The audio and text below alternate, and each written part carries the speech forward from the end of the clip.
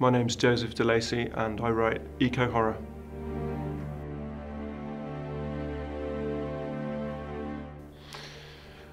Meat is a story set at some point in human future, somewhere in the UK, probably a grim northern town, possibly post-cataclysmic.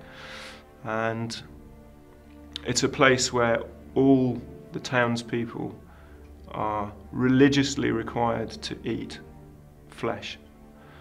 There are two power factions in the town. One is a religious faction and the other is a corporate faction, and between them they control the dogma and all the food, and they have the whole town under a kind of ethical wrap which no one seems to be able to escape from.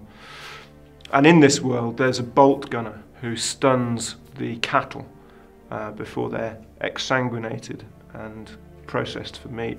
His name is Richard Shanty, who is the coolest, most efficient bolt gunner in the history of the town. And we begin with him just beginning to have some doubts about his line of work.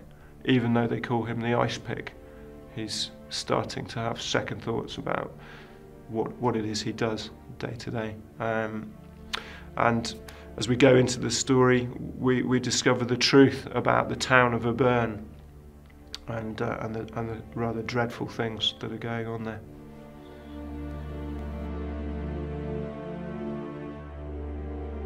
I probably am best known for writing horror, but I actually enjoy writing fantasy, and I do write some science fiction from time to time as well. And I suppose if you look at Meat and Garbage Man in particular, you can see elements of fantasy and elements of science fiction in both novels, but I think that it's horror that's come to the fore in those.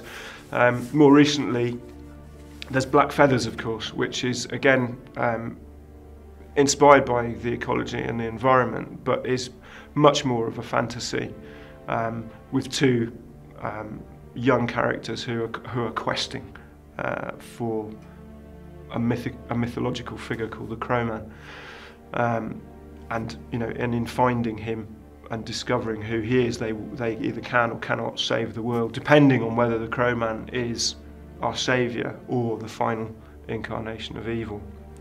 I write a lot of short fiction as well.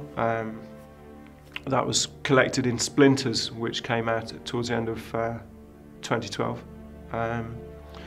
And then there's Blood Fugue, which is an ecological vampire story set in the Sawtooth Mountains of Idaho, where there's a guardian of a small community known as Jimmy Kerrigan, and he carries a strain of illness which allows him to protect the people in the town whenever they're attacked by fugues, which are a kind of sort of a naturally occurring vampire. It's a bit like tetanus that's in the ground. This disease is in the area, and every now and again it pops up and people become ill with it, and Kerrigan's job is to stop them from feeding too much on the people who live in the town.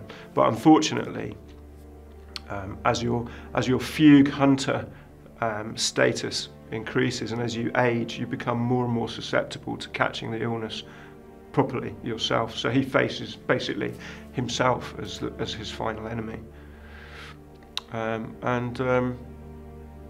Well, that's about it for novels and short stories, I guess, for the moment.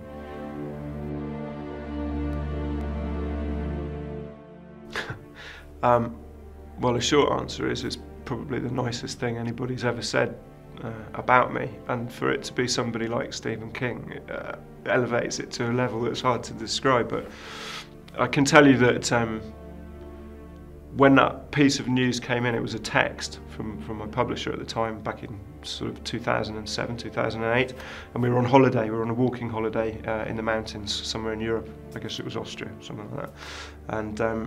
And the phone went, and I had a look, and it said, "Guess what Stephen King thinks about your book?" And I had a look at this thing, and fortunately there was a bench nearby, and I just went and sat down, and I looked out across the valley and thought, oh, this is the day that it all changes. And but of course it wasn't. These things take a lot longer, but it's a wonderful, wonderful thing, yeah, a highlight.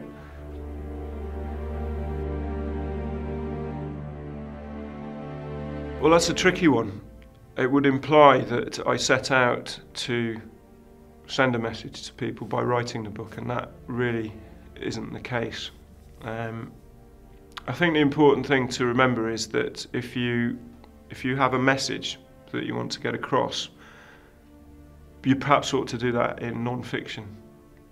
Because if you set out to write a work of fiction and your agenda is to bring a message to people, then really you're in the evangelical camp, and I don't think that works. I'm not sure that I even have the skill to sit down and say, right, this is the message that I want to give to my readers, and this is how I'm going to do it.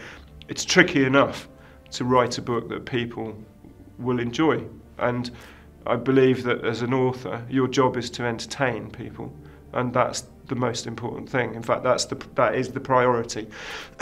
Anything that happens after that is a bonus. Now, the fact is that meat has affected people. It's affected me. It's made me a vegetarian. The research I did was really disturbing to me, and so I haven't eaten any flesh at all for over 5 years.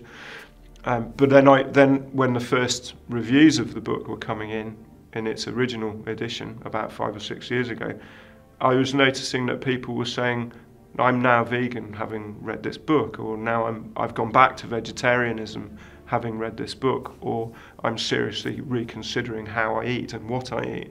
And that was just like a wild but wonderful bonus for me, really. So personally speaking, I explore ideas in fiction, but I don't do that in order to make other people feel or think differently.